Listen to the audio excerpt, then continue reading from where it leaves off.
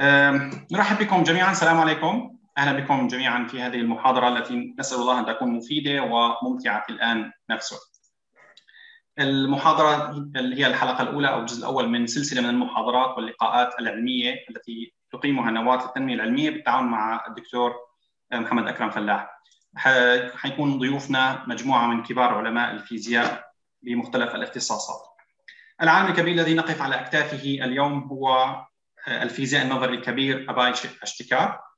درس في جامعة تكساس في أوستن وحصل على الدكتوراه من جامعة شيكاغو. درس الفيزياء في العديد من الجامعات وتدرج في المراتب الأكاديمية، وهو حالياً أستاذ أي بروفيسور في الفيزياء في جامعة ولاية بنسلفانيا، ويدير معهد التجاذب والكون Gravitation and Cosmos Institute في الجامعة نفسها. نال العديد من الجوائز، فكان أول من حصل على جائزة الجاذبية التي تمنحها مؤسسة أبحاث الجاذبية في ماساتشوستس، ومؤخراً فاز بجائزة أينشتاين التي تمنحها الجمعية الفيزيائية الأمريكية. قائمة المحاضرات واللقاءات والمنشورات التي قدمها البروفيسور أشتيكار تطول وتطول، ولو أردنا تعدادها لاستهلكنا وقت الجلسة كاملاً، ولهذا نكتفي بالإشارة إلى كتابين من الكتب التي حررها. أولهما 100 سنة من الجاذبية أو من النسبية عفواً 10 years of relativity space-time structure Einstein and beyond، الصادر في عام 2005 في مئوية النسبية الخاصة. وثانيهما هو Loop Quantum Gravity First 30 Years، الجاذبية الكمومية الحلقية أول 30 عاماً من تاريخها، الصادر مؤخراً في عام 2017. قبل أن أنقل دفة القيادة إلى الدكتور أكرم في إدارة الجلسة مع الدكتور أشتيكار، أود التذكير ببعض الإجراءات التنظيمية التي ستساعدنا إن شاء الله على إنجاح الجلسة وتعظيم الفائدة المتوخاة منها. أولاً، نطلب من جميع المتابعين إغلاق الكاميرات والميكروفونات لأن فتحها سيسبب تشويشاً على الحضور وعلى الضيف، فلو تكرمتم جميعاً إغلاق الكاميرات والميكروفونات. في نهاية الجلسة سنفسح المجال للمداخلات والاستفسارات والنقاشات، فمن أراد من الأفاضل الحضور المداخلة أو توجيه أي سؤال كتابة أو صوتاً وصورة، فالخيار سيكون متاحاً إن شاء الله. من أراد الكتابة يمكنه الكتابة في مربع الدردشة، وسنوصل السؤال إلى الضيف. ومن أراد الحديث يمكن الطلب برفع اليد raise hand، وهو خيار موجود في تطبيق الزوم يتيح لنا أو يعطينا إشعاراً بأن الحضور يرغبون بالمشاركة والتحدث، فنعطي لهم المجال للمداخلة إن شاء الله. المداخلات يمكن أن تكون باللغة العربية أو الإنجليزية أو حتى الفرنسية. دكتور أكرم سيتولى مشكوراً ترجمة الفرنسية، وسنترجم الأسئلة من أي لغة كانت إلى اللغة الإنجليزية ليتولى الضيف الإجابة عنها. أشكر لكم حسن إنصاتكم، ونتمنى أن يكون لقاء مفيداً وممتعاً في آن معاً. دكتور أكرم. So I think first you need to start also for the English audience what you said, I mean. Okay. So I would like to introduce Professor Abhay Ashtekar. He is the director of the Institute of Gravitation and the Cosmos, a Van Gogh Professor of Physics and holder of Aberley Chair at Pennsylvania State University. He received his PhD in physics from the University of Chicago in 1978. He has authored or co-authored over 280 scientific papers and written or co-edited 9 scientific books on general relativity, cosmology, and quantum gravity. His research has advanced our understanding of the asymptotic structure of space-time, gravitational waves in full nonlinear general relativity, atomic structure of space-time geometry at the Planck scale, and the quantum nature of black holes and Big Bang. His reformulation of general relativity as gauge theory has led to loop quantum gravity, an approach to the unification of general relativity and quantum physics that is now being pursued in dozens of research groups worldwide. He has continued to play a seminal role in the development of this field, as well as its subfield called loop quantum cosmology. Ashtekar is a member of the US National Academy of Science and a winner of the Einstein Prize of the American Physical Society, given biannually for outstanding contributions to gravitational science. He is also one of only 51 honorary fellows of the Indian Academy of Sciences, drawn from community of scientists living outside of India. He was awarded the Senior Forschungspreis by the Alexander von Humboldt Foundation and held the Crummers Visiting Chair in Theoretical Physics at the Theoretical Physics at the University of Utrecht, Netherlands. A senior visiting fellowship at the British Science and Engineering Research Council and the Sir C.V. Raman Chair of the Indian Academy of Science. He was awarded Dr. Rerum Naturalium Honoris Causa, sorry for not being able to read Latin very good, by the Friedrich Schiller Universität, Jena, Germany, 2005, and by the University of Marseille de France in 2010. He is a past president of the International Society for General Relativity and Gravitation, and a past chair of the Division of Gravitational Physics of the American Physical Society. Dr. Akram. Okay, so thank you so much. So ladies and gentlemen, so good evening, and it is for me, it's a great honor for me, to start this series of interviews and scientific discussions.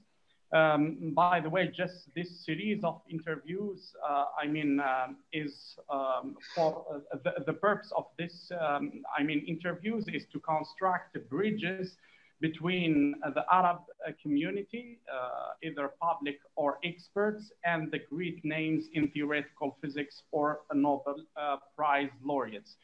So today we're gonna discuss about Einstein theory of general relativity and also some cosmological applications and including the Big Bang theory and what's the problem, the actual problems, and some solutions, and also one of the great theories addressing quantum gravity, which is loop quantum gravity. And today we have really great honor and great pleasure, to have with us one of the founder of this theory, loop quantum gravity, and really one of the great names in the theoretical physics community. So today with us is Professor Abhay Ashtekar. So let me join you welcoming Professor Abhay Ashtekar. So hello, Professor.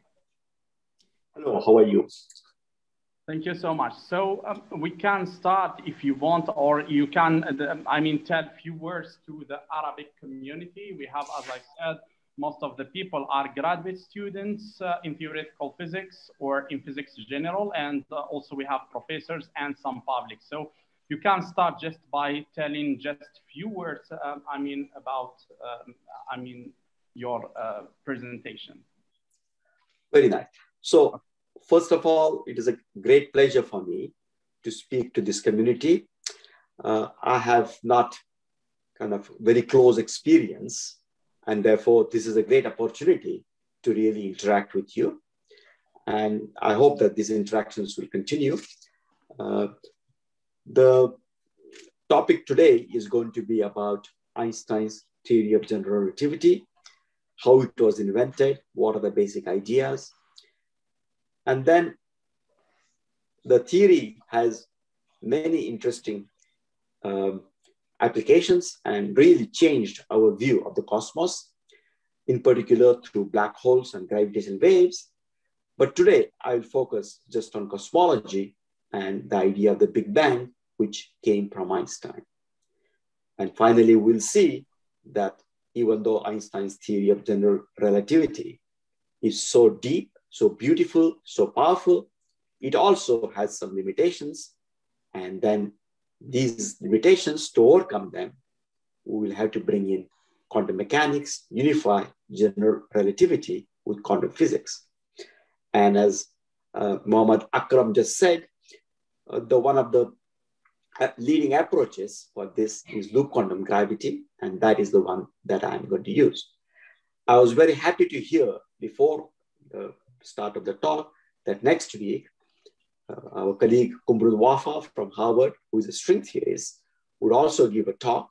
So the audience will have a very broad overview of various leading approaches, what they are telling us, and so on.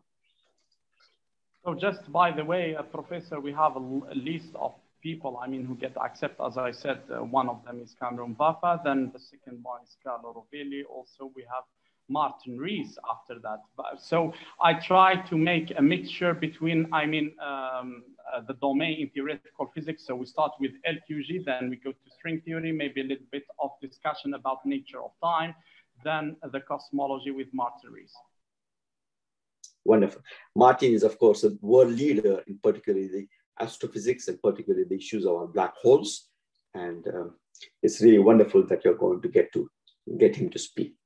So, Professor, I think, to be very honest, I mean, one of my, motivation to discuss with you and to send you this invitation, that I was lucky when I was at Perimeter Institute to discuss with Lee Smolin, one of the founder of LQG. Then when I have also chance to discuss with Carlo Rovelli and Francesca Vidotto when I was teaching in Ghana.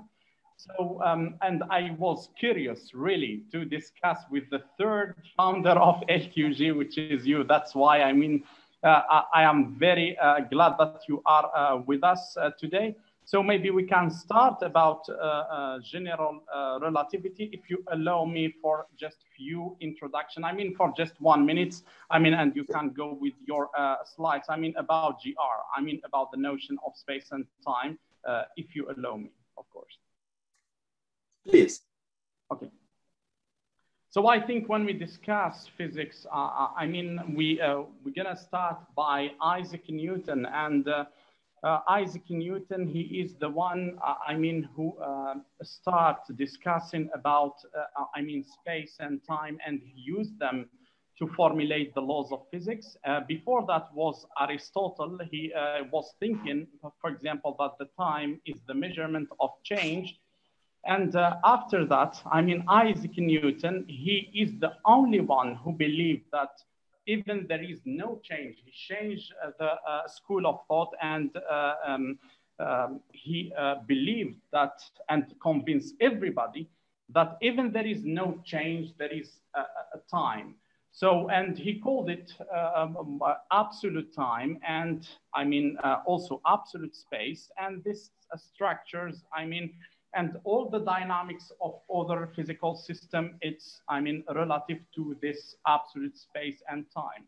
So maybe at some point when you read some philosophical books, I mean, you will find that Isaac Newton was, I mean, adopted the religious point of view of his professor, Isaac Barrow. But after that, in the meantime, there is a guy called Leibniz, and he was, I mean, against this picture, and find that if you want to determine all the physical quantities, I mean, of any physical system, you need to discuss this with the relation of other physical system. And this new physical, this new school of thought is called relationalism, or what he writes, a relation theory of space and time. And this is what Einstein, after that in 1905, I mean, maybe adopt this philosophical idea. And I mean, he changed the notion, or at the fundamental level of space and time, and they becomes relative, or I prefer personal. After that, I mean, after 1905, we have also Einstein. When he constructed Einstein special relativity, he found that the laws of gravitation of Isaac Newton, he is contradicting in some way with his simultaneity principle. So he knows that he should construct a new theory of gravitation based on this new theory of relativity. And in 1915, I mean, he found this nice theory of general relativity.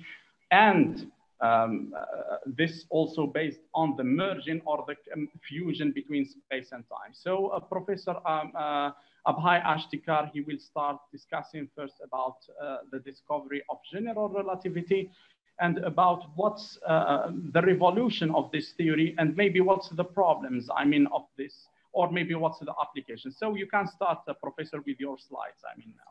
Thank you. Okay. So as Akram just told us, Einstein discovered special theory of relativity in 1905, in which space and time fuse into a four-dimensional continuum, and Newton's idea of absolute time and is abolished. There's a loss of absolute time of Newton's that was already abolished in special relativity.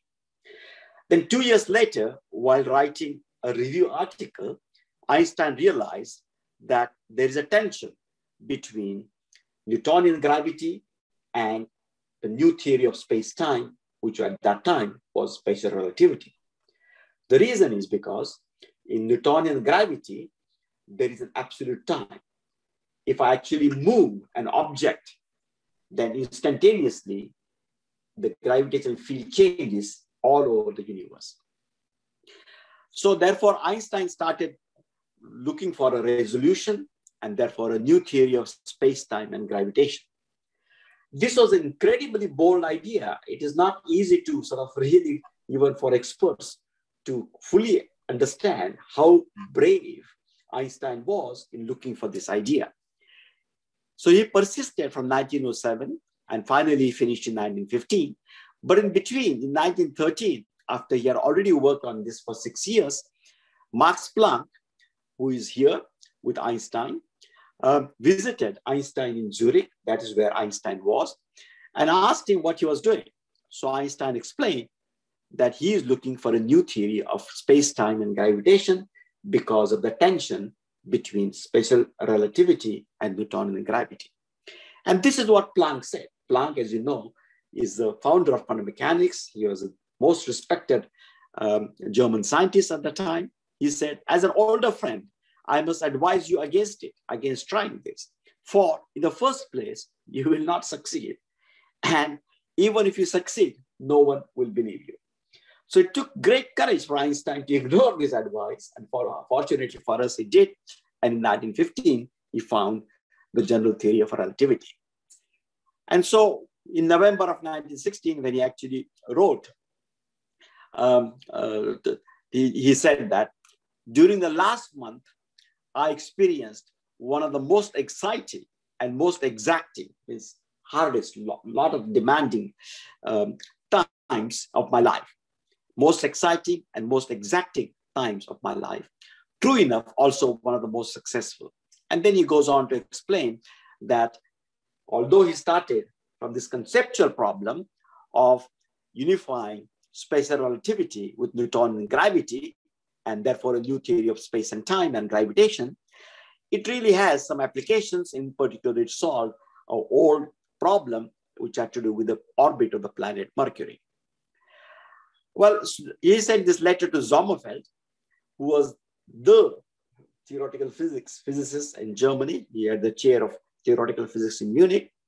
And Sommerfeld was very surprised because Einstein generally was very sober, was not exaggerating anything. And he thought that this was really showing a lot of emotion. But then after some correspondence, Einstein told Sommerfeld, of general theory of relativity, you will be convinced once you have studied it. Therefore, I am not going to defend it with a single word. And those of us who actually work in general relativity, use it every day, explore it every day, find its consequences, really feel it is true. It's really a very beautiful theory. So what are the basic ideas of general relativity, just for the students who may not know? The idea is the following, that the ideas of space and time were developed long time ago. And in particular, Aristotle had books on physics, 4 books, 1, 2, 3, 4, in which he had laid down the Aristotelian view of space and time, which is what Newton had learned when he first started.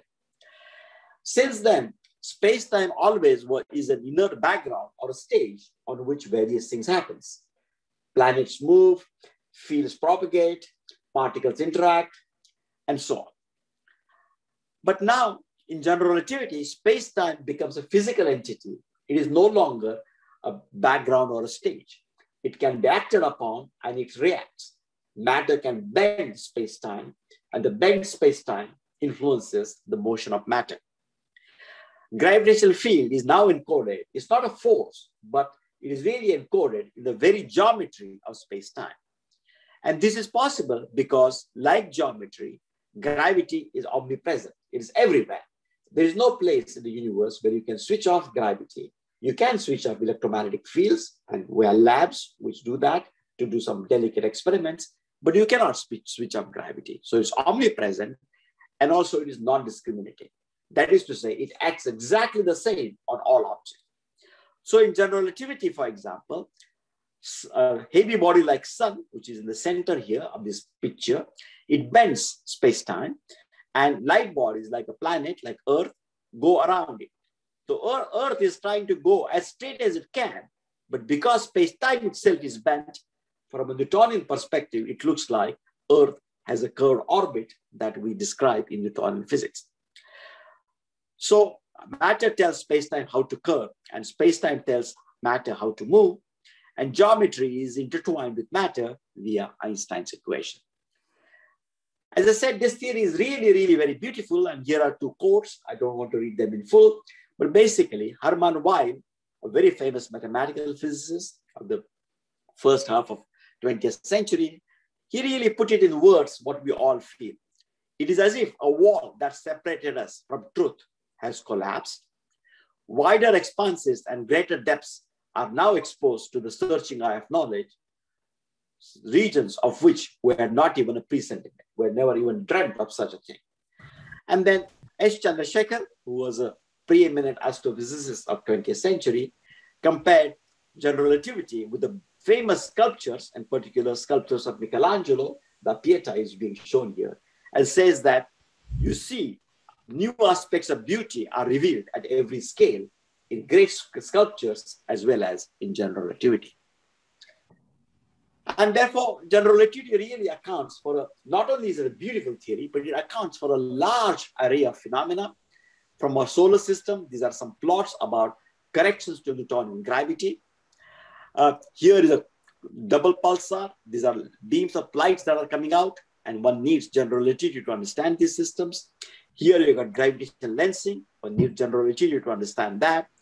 And then we got many other astrophysical phenomena like black holes eating up and so on. And similarly here, this is the famous picture that you might have seen, because the 2020 Nobel Prize was given for the discovery of black holes, particularly in the center of our galaxy. And this picture from the center of our galaxy was really shown very, very much. So this is the short introduction to general relativity. And then we can go on perhaps to the next topic. If there are urgent questions, I can also answer them. So thank you so much, Professor. I mean, for the general relativity. I mean, but I mean, what do you think that the main actual problems? I mean, of general relativity. I mean, depends. Right. Yes. So in the next part, few topics that we are going to see now, we are going to see that. Let me just we are going to see that. That even though general relativity is so beautiful, it has very severe limitations, and that is what we're going to see with specific examples. Professor, before you go to the next point, I have just a curiosity. I mean, if you go, I mean, to the,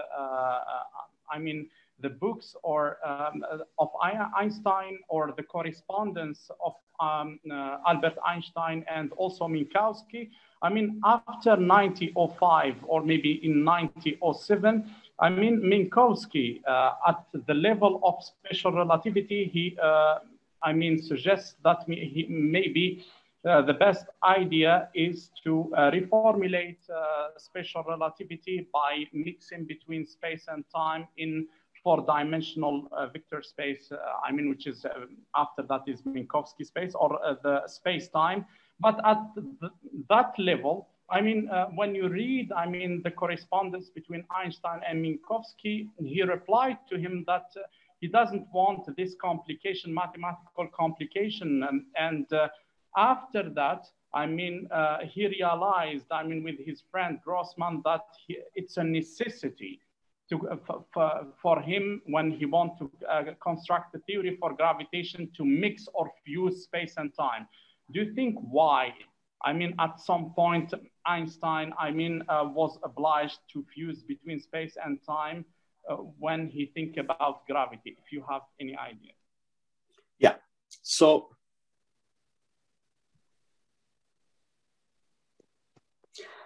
it really is, you summarized it very well.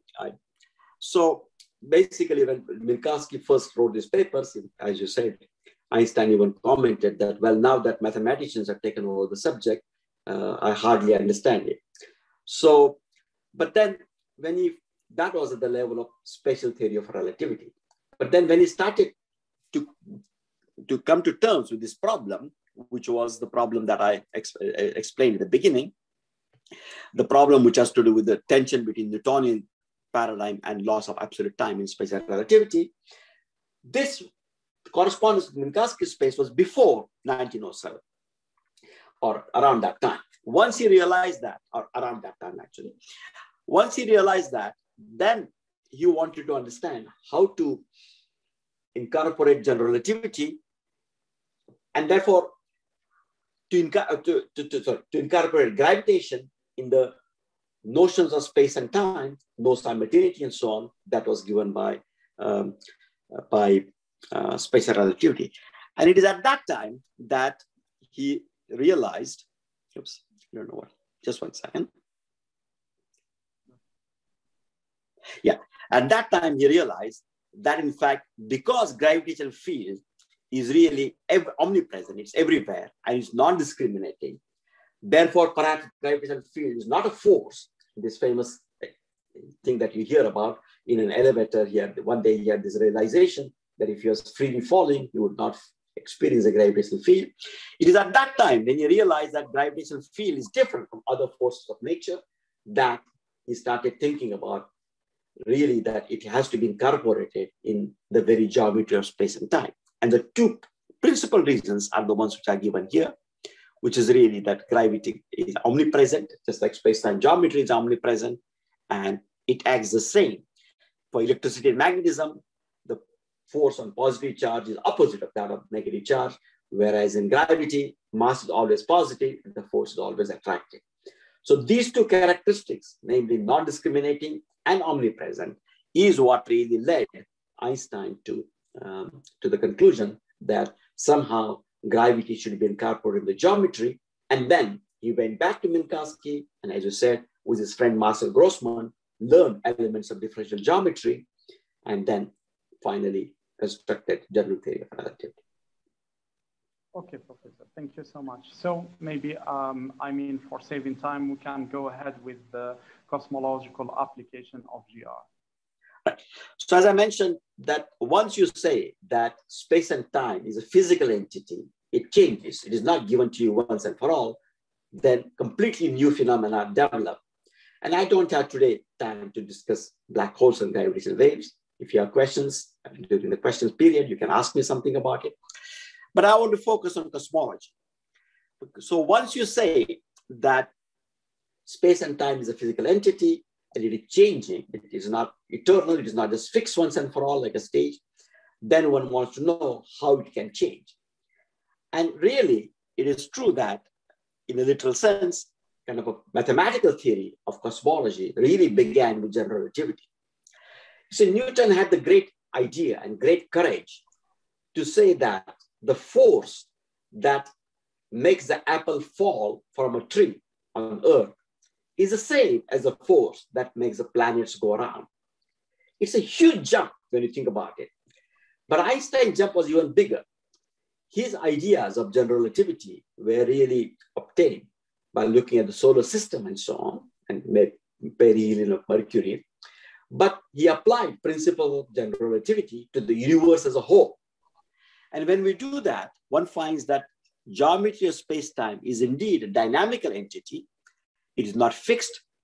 And the evolution of geometry is governed by Einstein's equation.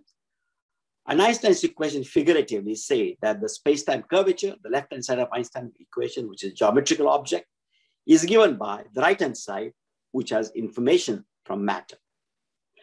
And then once you have got this Einstein's equation, and you add to that the observation that on a sufficiently large scale, space-time is homogeneous, there is no preferred place in the universe, and isotropic, there is no preferred direction on a sufficiently large scale, then immediately these equations imply that geometry must be dynamical and related to matter, and the universe must have begun with a Big Bang about 13.8 billion years ago.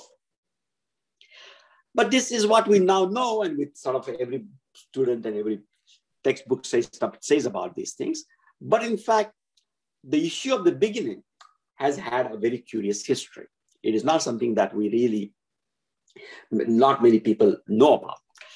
Einstein and de Sitter, 2 years after the discovery of general relativity, constructed models of the universe. In these models, there is no beginning and there is no end, and there is no singularity, there is no Big Bang. The universe is eternal. Its spatial topology is closed. It is that of a three-dimensional sphere. And this is the picture in which time is running around here and space is in these directions. Of course, we have to suppress one dimension in order to draw the figure. Space is three-dimensional. Here it is depicted by 2 dimensions only. And then the statement is that the universe is really eternal. But then in between 1921 and 24, Friedman, and independently, but later, Lemaitre discovered other solutions in which the universe actually has a finite beginning. Basically, there's a picture again, time is running up and space is in this horizontal direction. And the idea is that space-time, the universe is expanding as you go back, as you go forward in time. Therefore, as you go back in time, the universe would be contracting. And therefore, as it contracts and contracts and contracts, then the equation predicts that at some stage, it really reaches a point at which the energy density becomes infinite, the curvature of space-time becomes infinite, the space-time continuum, as we know it, tears, and classical physics just stops. And this is the Big Bang. Now, there were many twists and turns about Big Bang. It was not at all accepted. I think it is important for students to know this, that it took a long time for Big Bang to come to be accepted. And in January 1930, in a meeting of the Royal Society, Eddington, in fact, was only considering these 2 models of space-time, which were given to us by Einstein and de Sitter without any beginning and so on. And these models had some limitations. Einstein's model was static. There was no time in it, whereas in de Sitter's model, there is no matter at all in it. So they both had limitations, and Eddington was asking, can we somehow remove those limitations? But Lemaitre then, who had already written these papers and had also spent some time in Cambridge with Eddington, wrote to Lady Eddington saying that, well, there was in fact, he had already found such solutions which have matter as well as expansion. And this letter really made Eddington realize it, and Eddington after that really supported this idea of the Big Bang. But there are philosophical and aesthetic preferences. For example, George Gamow, as we'll see in a minute, from considerations of nuclear physics, sort of realized that there was a Big Bang and there was a reason for it, and the universe probably began, sometime in the finite past, according to general relativity. And then he wrote to Pope Pius XII, who was saying that, well, maybe religion and science are coming together because there was a finite beginning to the universe. But Lemaitre, who was a Jesuit priest and was also the director then later of the Vatican Observatory, convinced Pope Pius not to mix science and philosophy, science and religion, and let the 2 things be separate from each other. And indeed, Pope Pius, to his credit, dropped these references to religion and Bible and so on, and just kept the 2 things separate. But there was a program in the Soviet Union by Lifshitz, the co-author of Landau Lifshitz, Kalatnikov, and then more recently it was joined by other people. And in the late 50s, at that time, it was believed that this program sort of was aimed at saying that Big Bang is artificial. It is because of high symmetry, and the real world Big Bang would not exist. This is only an exceptional unphysical solution. And then the British school, led by Bondi, Gould, Hoyle, Sciama, and Narlikar, and so on, they really liked very much a steady-state universe in which the universe was eternal. But to make the universe eternal, they had to create continuously matter. And for some reason, they thought that it was important for the universe to be steady and not changing in time, and that to really introduce these ad hoc ideas of creation of matter. But these ideas were really being were followed. And it really was from this mathematics and aesthetics to physics, the big change took place was in the 1950s and 60s. And that was because of nuclear synthesis. So it sounds very strange because nuclear synthesis has nothing to do with the space and time, Big Bang. But what people realized was that the heavy elements we see in the universe are probably created in the stars as the stars burn their nuclear fuel. But the lighter elements were not created in stars. There were not enough stars to create the abundance of the light elements, helium, lithium, and so on. And therefore, they realized that there must have been a hot epoch in the early phase of the universe where these elements were cooked, so to say. And therefore, this epoch might have something would naturally come about if we had a Big Bang. And then if there was such a hot epoch, then there should be a relic of it seen even today, which was in the microwave background, the CMB, and then Dickey, Peebles, Hall, Wilkinson really worked out the details of this primordial radiation left over when the radiation decoupled from matter. And this is really what happened. This is the cosmic wave microwave background. So again, time is running in the vertical direction, and the horizontal direction is space. And here is a picture. We are here today, all these satellites and so on.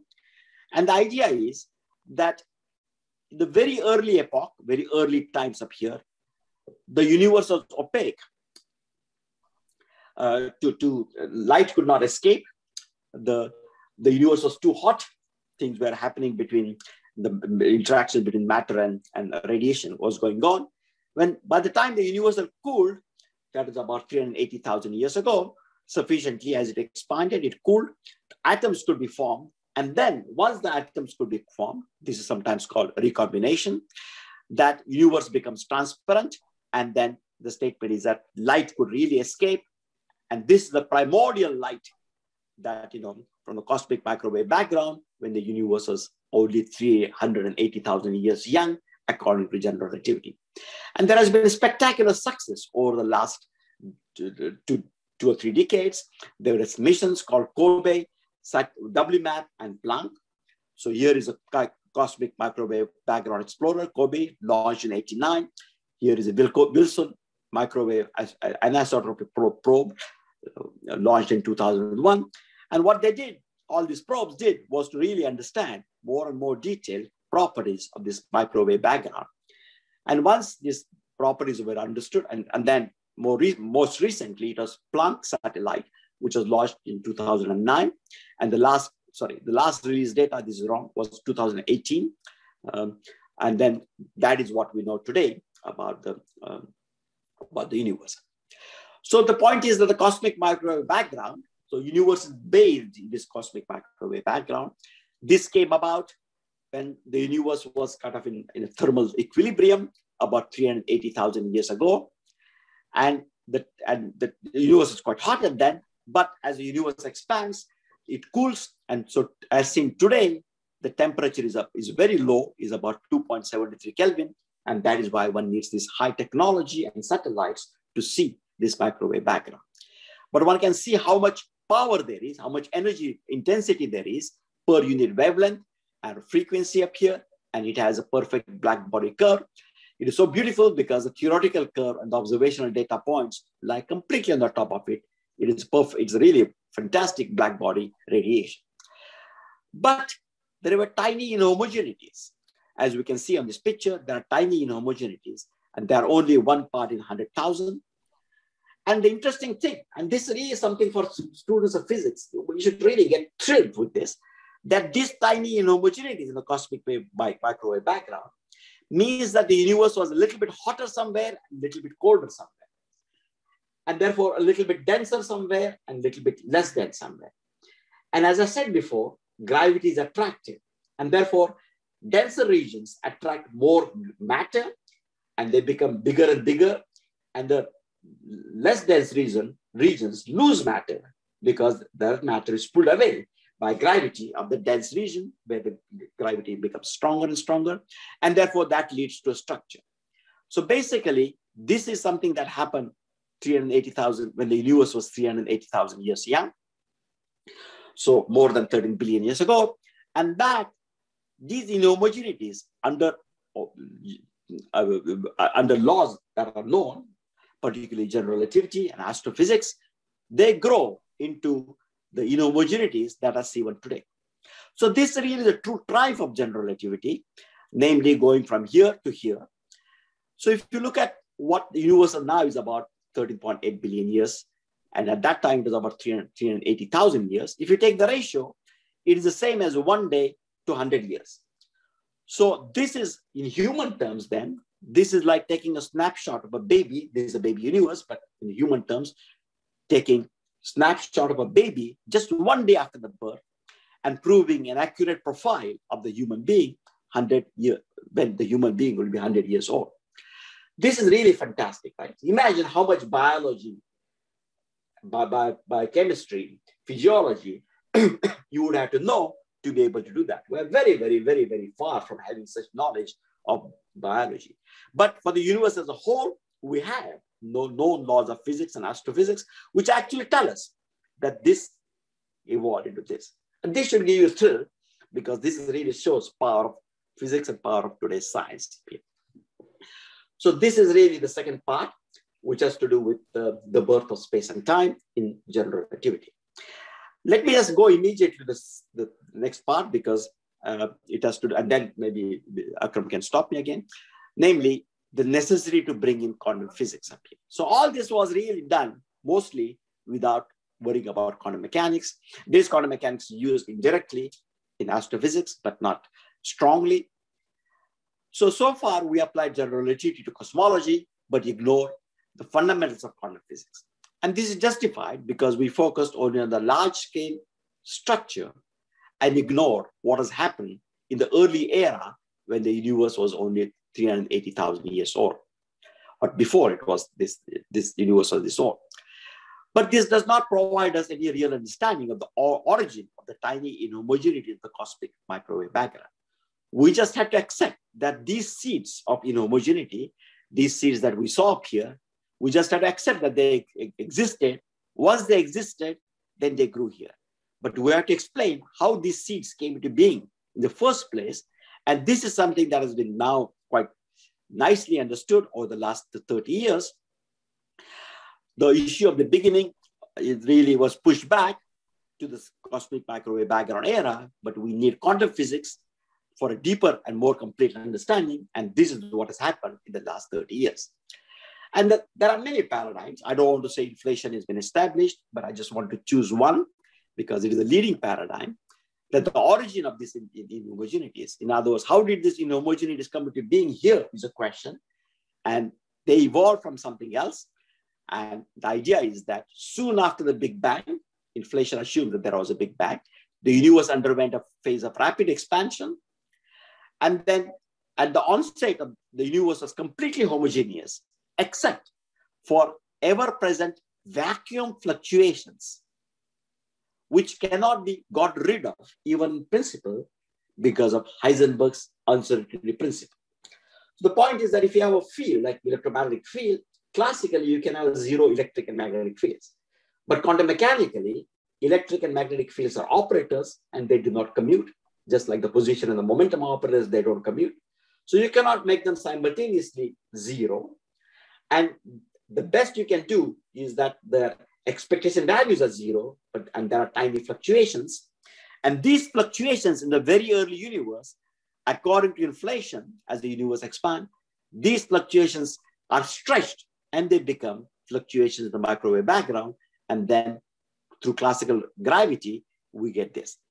So there's a new cosmogenesis that this inhomogeneities came into being from the quantum vacuum fluctuations. So therefore, it really is quantum nothingness. Vacuum is like quantum nothingness. I mean, classically, nothingness means zero fields, but quantum mechanically, you cannot have zero fields. You have vacuum fluctuations, and that is what gave rise to this thing. So this is where we are. But then the statement is that, and this is coming back to Akram's question, already quantum mechanics is essential, but in fact, we need to go even before inflation, beyond inflation. That is to say, we want to know what happened even before the onset of this expanding phase. So as we just saw, that the CMB inhomogeneities arise in inflationary scenario because of fundamental Heisenberg uncertainties. And this is awe-inspiring. But fundamental problems still remain. Inflation continues to assume that space-time geometry is still given by general relativity and then incorporates small quantum corrections. There is still a Big Bang with infinite matter density and curvature. Space-time ends and inflationary physics just throws up its hands and comes to a halt. We need a more complete union of quantum physics and gravity, and that is quantum gravity. And so the general expectation is that we cannot trust general relativity in the Planck regime. We must incorporate quantum physics also for gravity, that is to say, also for geometry.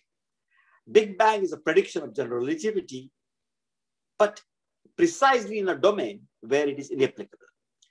Classical singularities, therefore, are really gates to physics beyond Einstein. Any viable quantum gravity theory should answer the question, what really happened in the Planck regime? In the standard model, cosmic microwave background occurs 380,000 years after the Big Bang. And therefore, this cosmic microwave background is far from being a proof that the Big Bang ever occurred, although in popular press, it is often said that it's a proof of the Big Bang. It is not at all so. And the question we want to ask is, does quantum physics really stop if we went even further back? Is there a finite beginning? And if so, and if not, if there is no finite beginning, what was there before the general relativity era of the Big Bang? And just to conclude this part, I just want to say that Einstein himself was quite aware of these limits of general relativity. In 1945, in Meaning of Relativity, he wrote, one may not assume the validity of field equations, that is Einstein's equations. One may not assume the validity of Einstein's equations at very high density of field and matter. And one may not conclude that the beginning of the expansion should be a singularity in the mathematical sense. So this is the statement, and this is where we are. And then with the last short part, we'll talk about physics beyond Einstein, if there is interest. Okay. So thank you so much, Professor, for this part. But just I have a few maybe questions or discussions about this point. So for the necessity that there is a beginning point or starting point of the universe, I mean, if you view this kind of thing in different way, I mean, I think you know this, the past hypothesis, I mean, or the second law of thermodynamics of Boltzmann. So this law, I mean, as all body know, I mean, is described the entropy, which is a physical quantity, I mean, measure the, I mean, disorder. So, and Boltzmann proved that this law is always, or this quantity is always increasing from the past to the future. And when you ask him why it's increasing, he said because it was low in the past. And why it's low in the past? Because it was very low in the, I mean, until you trace back to a single point. That's why at some point, I mean, when you discuss with the second law of thermodynamics, I mean, what do you think about the past hypothesis and the necessity of the beginning point, which is the Big Bang in the general relativity? So I think the past hypothesis, in my view, is necessary. You need to assume that the initial conditions, in my view, were really special. And the question is then, what were these initial conditions and how special they were and how they came about? And Roger Penrose, in this respect, has sort of proposed some ideas which had to do with I was very fascinated by those ideas. I tried to follow them in great detail, tried to even obtain a quantum mechanical derivation of those ideas, which is to say that, yes, the initial conditions were very special. And in particular, space-time curvature has two parts. One is called the Ricci part. Einstein equation tells us that the Ricci part of the curvature is really determined by matter, but there is also a wild part. So even if you have no matter at all, for example, in gravitational waves, you just have pure gravitational waves, the wild curvature is not zero, Ricci curvature is still zero. And so in some sense, gravitational degrees of freedom, pure gravitational degrees of freedom, heuristically, you can say they reside in the Ricci part, and so they reside in the wild part, and the Ricci part is described by matter. Okay, so Penrose's hypothesis is that the initial singularity, the beginning, the past hypothesis is really that the wild tensor is zero in the beginning. So that's a very special idea. There's a very special configuration, and that should happen. And I think I think along the similar lines, except that because I want to talk about physics beyond Einstein up here, then really you cannot really talk about you cannot say that the wild tensor is identical to zero. As I just mentioned a few minutes ago, electric field and magnetic field, classically, they both can be zero, but quantum mechanically, there is an uncertainty principle because electric field doesn't commute to the magnetic field. Exactly the same thing is true with the wild tensor. You can divide the wild tensor into an electric part and a magnetic part, and the two don't commute. And therefore, you cannot have zero wild curvature. What you could have is really the expectation value of the wild curvature to be the tensor, the operator, to be zero, and the fluctuations to be as small as they could be. And that would give us an initial condition. And in fact, in the recent years, loop quantum gravity people, particularly the group in loop quantum cosmology that I've been associated with, they have used such a past hypothesis with special initial conditions to really say what really then happened after that, right? If you start with such special conditions, then what predictions do you get? And these are the predictions that, if there is interest, I will explain the fourth part. But if we have taken some time already, it's true that almost the first 20 minutes were spent in introductions and so on. But still, I can either continue, I can stop after your questions. Anything is fine with me. Yes, I just have the last, questions or maybe something, before you can go, Professor, with physics beyond Einstein. They said, I heard that Einstein, after 1915, he wasn't satisfied about the space-time itself, or the space-time which he constructs in general relativity, because he knows a Heisenberg principle so far, which is the relation, the second one, which is the relation between the uncertainty between energy and time. So if really focus, if you try to measure the gravitational field at the Planck scale, for example, and when you use, Heisenberg principle, so what you will have delta x, and delta m is greater or equal to h bar over 2. So now each time you want to measure the field or any position on the gravitational field at that scale, you will create what's called a black hole. Why? Because delta x, if you measure it very precisely, the x, you will create infinite m, which is you will create a black hole. So at some point, at deep level, when you try to use the space-time to measure the gravitational physics at Planck scales, space-time is doomed at some point. So he was thinking that maybe his space-time is just an approximation of another structure of space-time, I mean, by merging quantum theory and general relativity. So what do you think about this? Absolutely. So I would think, I'm very sympathetic with that point of view.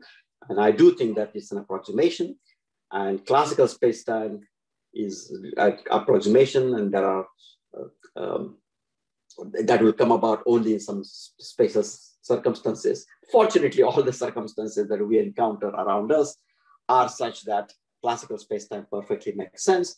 But in extreme situations, like near the Big Bang or near the black hole singularity, this description will just break down, and we'll need full quantum theory completely.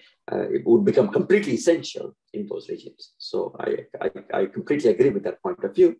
And in terms of measurements, yes, direct measurement may not be possible, but on the other hand, we can have indirect measurements. I mean, like for example,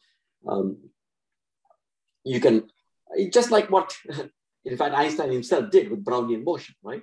He looked at the Brownian motion not by looking at individual molecules and seeing what they are, but in fact saying that those properties of individual molecules induce something that you can actually observe.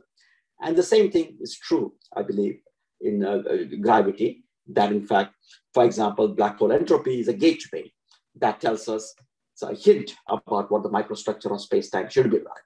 So we can use these indirect hints, not direct measurement, but indirect hints to really understand what the building blocks of space-time are. Yes. So I think I am done. I don't know, there is one question, I mean, in the audience part, I mean, okay, the chat, I mean, with these slides, but I don't know if you allow to ask this question now. Sure. That's fine. I mean, it's up to you. I mean, it's completely up to you. I'm happy to answer. Yeah, I don't yes, have to. But it's in this part, I think it's important. So Nidal Salama, he said, what is the difference between the singularity of Big Bang and that singularity of black hole? Very good. So mathematically, we know that they are quite different from each other in the following sense. As I mentioned before, the curvature of space-time, which encapsulates the strength of gravitational field, it has two components, and this is a mathematical characterization that came from deep mathematical structures of Riemannian geometry. And it has a part, so if like curvature tensor in 4 dimensions has 20 components, and 10 of them are called Ricci part, and 10 of them are called the wild part. And as I said, the Ricci part is completely determined by matter, whereas the mild part is only indirectly determined. In particular, you may have no matter at all, just gravitational waves. So Ricci part would be 0, and yet the wild part would not be 0.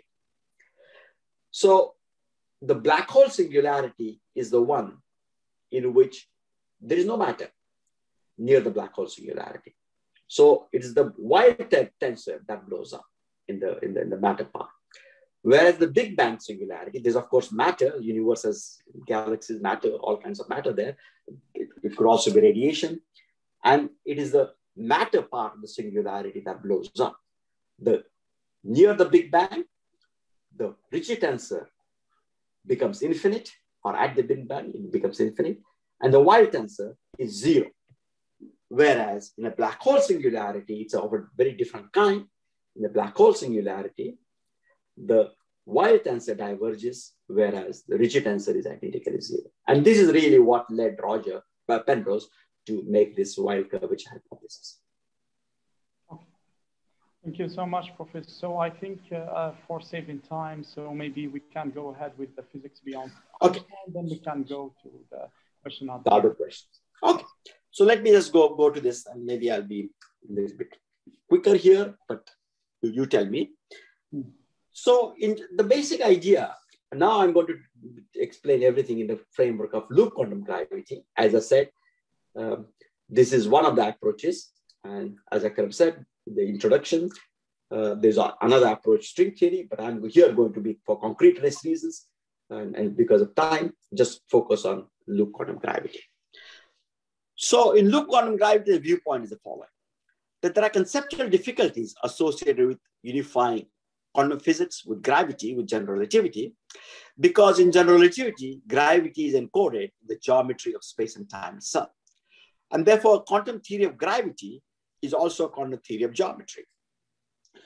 So it's very strange, but we are led to believe, ask the questions like, what are the atoms of geometry? How do they fit together to give us a continuum under normal circumstances? So this is the kind of question that was just being asked by Akram. Can quantum gravity provide us with equations that still hold at and beyond the Big Bang, where the continuum breaks down, it tears, and classical physics actually stops? So this might seem strange, and it should seem strange when you hear first that are the atoms of geometry. But the point is that geometry is a physical entity, just like everything, like the screen in front of you, or like a piece of paper in front of you. And the point is that the screen looks like a continuous entity, but you know that the screen is made out of atoms. You just put it under an electron microscope, and you will see that it has atomic discrete structure. So similarly, space-time geometry is a physical entity, so it should have constituents, and it's only because we don't probe microscopic structure that we can approximate it with a continuum. And then when does a quantum geometry effect become important? So when are these microscopic structures, atoms of geometry, are going to become important? So from the fundamental constants of nature, which would enter the quantum theory of gravity, Newton's constant of gravity, speed of light, and Planck's constant h bar, you can actually construct a unique length, and that length is about 10 to the minus 33 centimeters. So it sets the scale at which Einstein continuum completely breaks down. You cannot use it blindly. You have to understand it, use it in a physically sensible manner. But basically, this scale is extremely strong, extremely small. For example, the Planck length is this is called the Planck length, and it is really small, even compared to the subatomic world. For example, the radius of a proton divided by the Planck length is about 10 to the 20. And 10 to the 20 was the US budget would be the US budget for 10 million years at the rate of 2017. I just took some number that I could find. So just to give you an idea about how small, the proton is absolutely enormous compared to the Planck length. And the quantum effects of gravity are really going to happen there. And that is why even in accelerator physics and so on, it's going to be extremely difficult, if not impossible, to find traces of quantum gravity. These are extremely tiny scales, but if these effects come to forefront at extremely high curvature, we cannot create such curvature in the laboratory, but near the Big Bang inside black holes, we do have such curvature. For example, the density of matter, which will create such a curvature, is about 10 to the 94 grams per cubic centimeters. The nuclear density, which is the highest density, for example, in neutron stars, is about 10 to the 15 grams per cubic centimeter. So there is almost 80 orders of magnitude difference in here. So loop quantum gravity is a theory which tries to meet the challenges, and it is really being followed by all over the world, by many countries. About 24 groups are following this. And the idea here is the following. It retains the Einstein's fusion of geometry and gravity, but uses quantum geometry. So geometry is now itself quantum mechanical. It's not like a smooth continuum geometry, but it has elements of quantum mechanics. It knows about Planck's constant h bar. Not only matter, but space and time are also quantum mechanical from birth. And there are brand new mathematical conceptual tools that we had to introduce. And that is what was done by the community in the 1990s without assuming space-time continuum. And the key consequences are that the fundamental excitations of geometry, like the fundamental excitations of the electromagnetic field, are photons. Here, the fundamental excitations are one-dimensional, and it's like polymer-like, and space-time is literally woven by these one-dimensional threads. Einstein continuum is only an approximation. And so I like to give the following analogy. Just look at your shirt. For all practical purposes, the shirt is a fabric, and it looks like a smooth continuum. But in this case, you just have to take a magnifying glass and look at the shirt, and you can see that it is woven by one-dimensional threads. But the threads are so packed together that gave us an illusion of a two-dimensional continuum. The idea is that the same is true with space-time. It really is woven by these fundamental building fibers, but they are so tightly packed that we think of it as a continuum. So therefore, what happens is near the Big Bang is that the continuum picture breaks down. It's not that physics breaks down, but the continuum picture breaks down. You cannot keep using the fabric of your shirt. You have to use the fundamental objects, the threads themselves. You have to use equations that govern these individual quantum threads and say what happens. So equations of loop quantum gravity do not break down. There are major departures from Einstein's equations, but the beauty of it, which surprises me greatly because I didn't, when we first found it, I didn't even believe it. The beauty of it is that under all normal conditions, Einstein's equation continuum approximation is perfectly fine. They break down only in the deep Planck regime, when the curvatures and densities are very, very high, like densities of 10 to the 94 grams per cubic centimeter, very, very high. And then there is a brand new physics. But the interesting thing is, again, that these effects rise very rapidly with this curvature and then die also with this curvature. For example, there's a maximum, the curvature in loop quantum gravity or loop quantum cosmology cannot really grow unboundedly. There is an upper bound. The upper bound is huge. It is about 10 to the 78 times the curvature on the surface of a solar mass black hole. So it's absolutely huge, but it's finite. In general relativity, the curvature blows up, whereas in loop quantum cosmology, all physical quantities remain finite. And here is a cover story from New Scientist, from Big Bang to Big Bounce, that you might be interested in. And here's a picture that I will run a few times to explain to you what happens. So this is for people who know a little bit about inflation. In inflation, you're going to scale a field that rolls down a potential. And as it rolls down the potential, in the future, the universe actually expands. But if you go back in time, the universe will contract it. So what happens up here? So let's just go back and see what happens.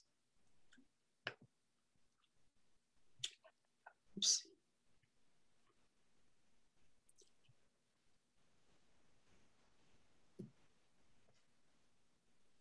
Yeah.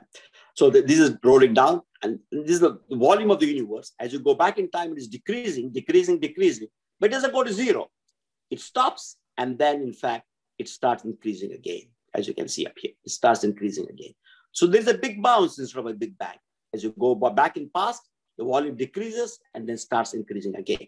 Or the energy density in the universe, as you go back in past, increases, but doesn't become infinite. It reaches a maximum value, about 4.1 Planck density, and then comes down again. So here is a picture, artist impression of the big bounce.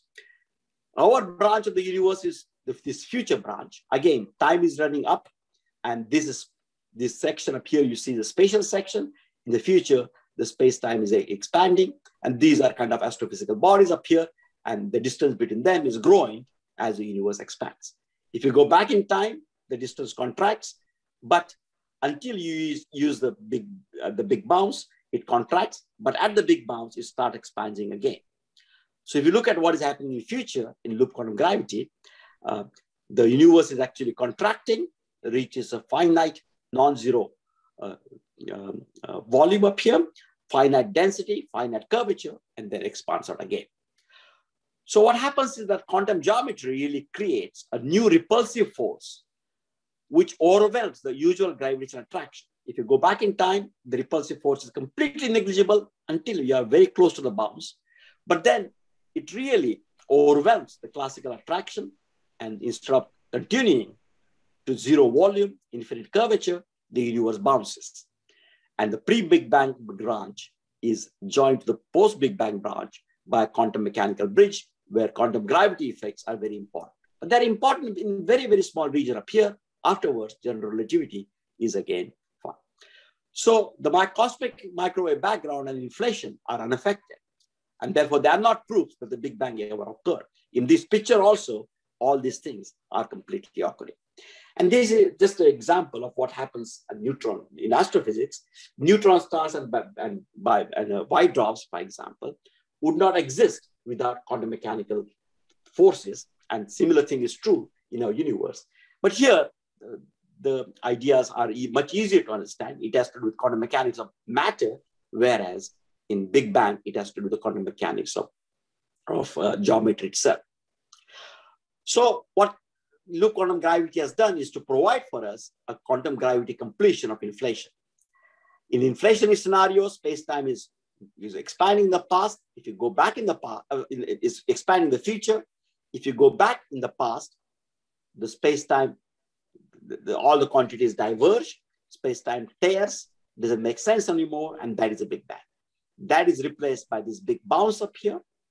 And then one could actually see there are observational consequences of this finite bounce. Instead of Big Bang, you've got a finite bounce. There are observational consequences. And this is something that Akram referred to that appeared, for example. I mean, the continuous series of papers on this. There are literally thousands of papers. But the one that I'm talking about has to do with physical, about a year ago in Physical Review Letters, that really showed that there are some anomalies in this cosmic wave microwave background. By and large, the inflationary scenarios explain the cosmic microwave background observations very well.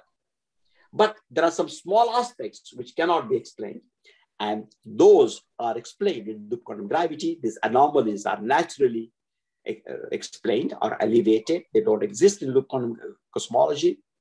And the successes of standard inflation are still left alone. And so therefore, there is a possibility of having quantum gravity in sky.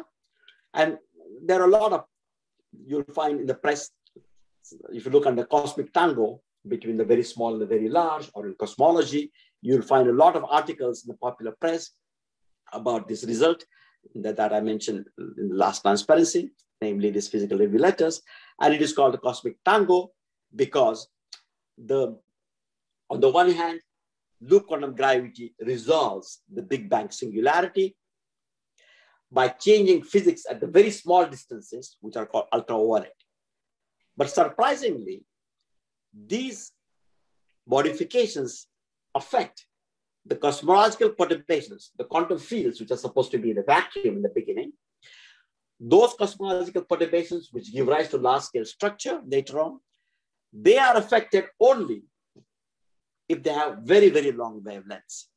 And therefore, there is an interplay between the very small and the very large, and that is called the cosmic tango. So let me summarize, and then we can have questions. General relativity is a deep and marvelous theory. It's conceptually compact, supremely beautiful, and accounts for many fascinating astrophysical phenomena. In cosmology, it says that given the observed tiny inhomogeneities in the CMB of the young universe, GR successfully predicts the large-scale structure that we observe some 14 billion years later.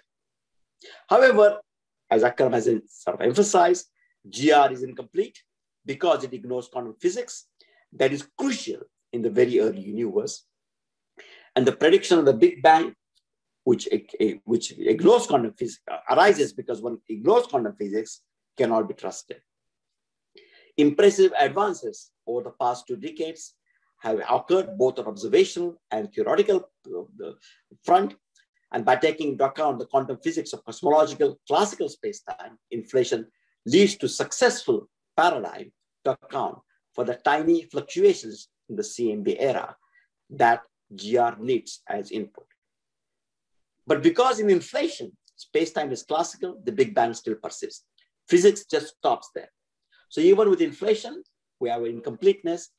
And for conceptual coherence of fundamental laws, we need even a grander, deeper theory from which general relativity and known physics can emerge as limiting cases. And this is quantum gravity.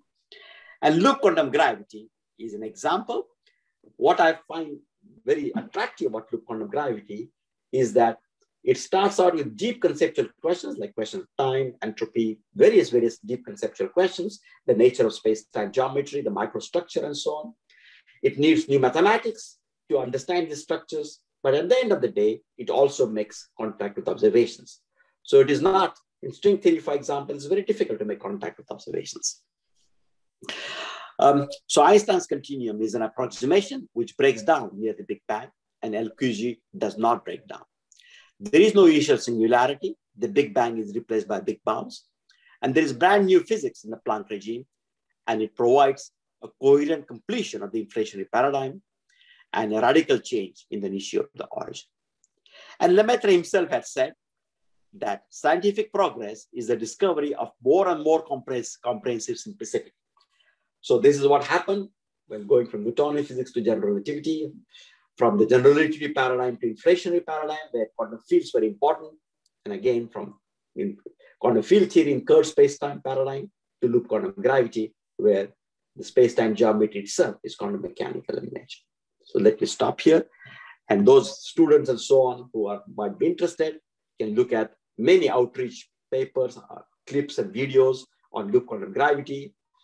Some of them are extremely good. So I really encourage you to look at that. And that is our outreach pages of gravity.psu.edu. Thank you.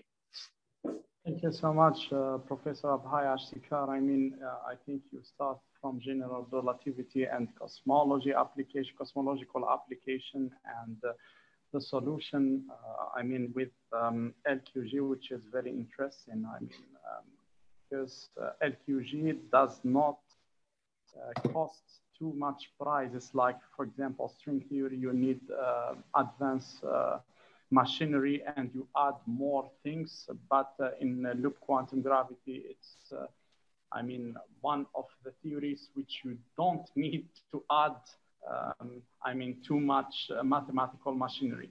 But just, I was, before we go to the audience questions, well, because our audience, as I said, some of them are public, some of the others are graduate students and professors. So when you were, I mean, at 1978, or when you were at University of Chicago, and you are really thinking about the problem of quantum gravity. So what's your starting point? Is it, as they said, is it the Wheeler-DeWitt equations, or what's your starting point? And the second, I mean, point or second question, which is interests me. As you said, Newton, for example, think about the force is something mysterious between, I mean, two objects. Einstein changed the notion of the force as the curvature of the space-time. And the gauge field theories, or when you add in quantum field theory or gauge field theories, they change also the notion, the force that is equal to what's the geometry plus symmetry. So at some point, I mean, do you think after, I mean, thinking about Wheeler-DeWitt equations for the first part, did you think that the problem at that time was to introduce or to include the gauge symmetry in the Einstein theory, because it was not clear how to add this gauge symmetry? Right. So the starting point was, I mean, you're right. In fact, one of the first papers I wrote in Chicago was actually a review article on quantum gravity. And that was because I wanted to learn about quantum gravity and so on and so forth. Since I came from gravity background as opposed to particle physics background, I did not want to use the perturbative field theory. I did not want to use a flat space and small perturbations on that, because I knew already at that time that the most dramatic predictions of general relativity are really in the strong field regime, where perturbation theory is not very good. Okay. So therefore, the natural idea was not so much Wheeler-DeWitt equation, but canonical quantum quantization, which is really something that was started by Dirac and then Bergman, and then ADM, Arnaud Wittes and Misner, and then Wheeler and DeWitt and all these people together. So that was a natural idea to sort of think about, because it did not require you to split space-time into a flat background and a perturbation. What they dealt with the curve geometry all at once from the beginning. But then there were several things that were added, but I think the two most important things are the following. The first is what you said, namely, the namely gauge theory idea. So in general relativity, the basic dynamical variable that Einstein introduced was a space-time metric. But in gauge theories, which govern the other three interactions of nature, the strong interaction, the electroweak interaction, so these three forces of nature, there the fundamental object is not a metric, but is a vector potential, or more precisely, a connection, which takes values in the algebra of a group, which actually enables you to parallel transport various objects. In electromagnetism, we parallel transport the wave function of a charged electron, for example. And that to do that, we need the vector potential of the electromagnetic field. In QCD, we parallel transport the wave function of the quark. And for that, we need the gluon vector field.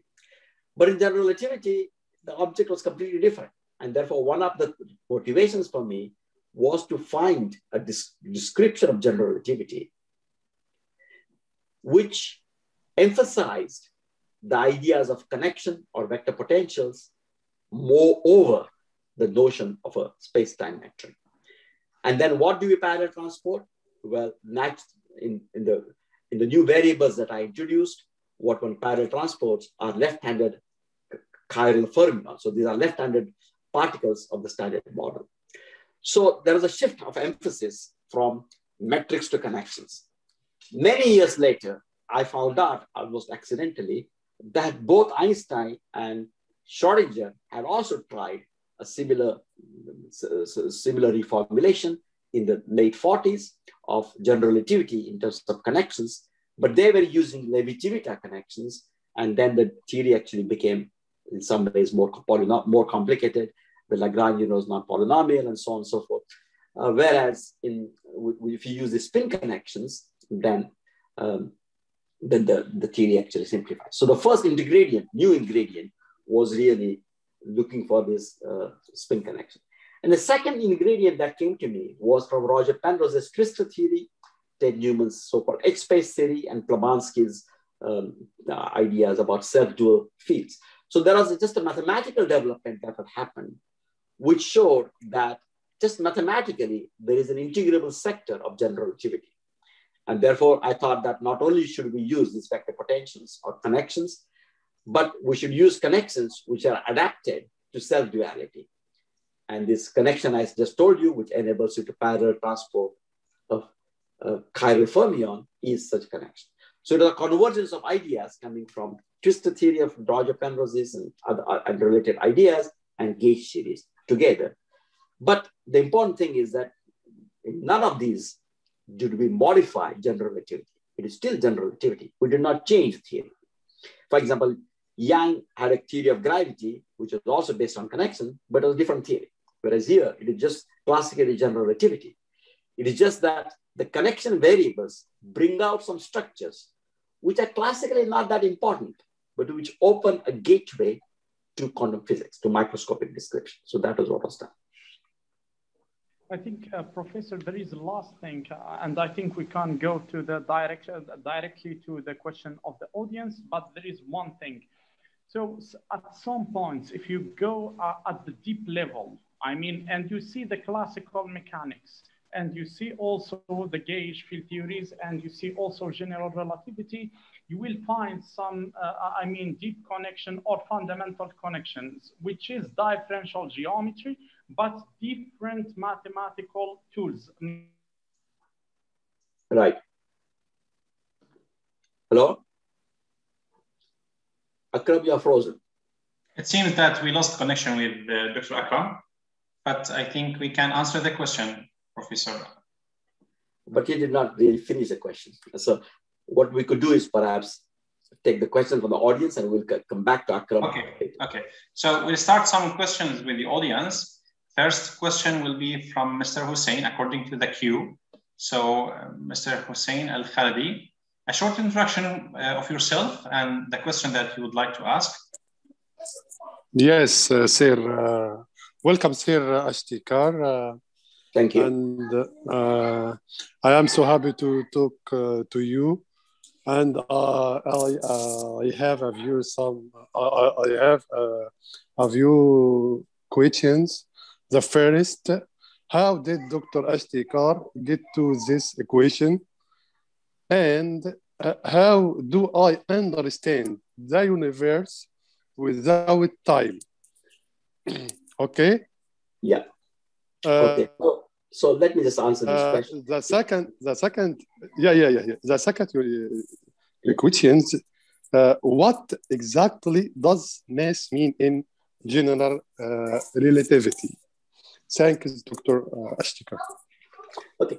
So the first question about how did I arrive at these equations? And as I said, the input was from various directions.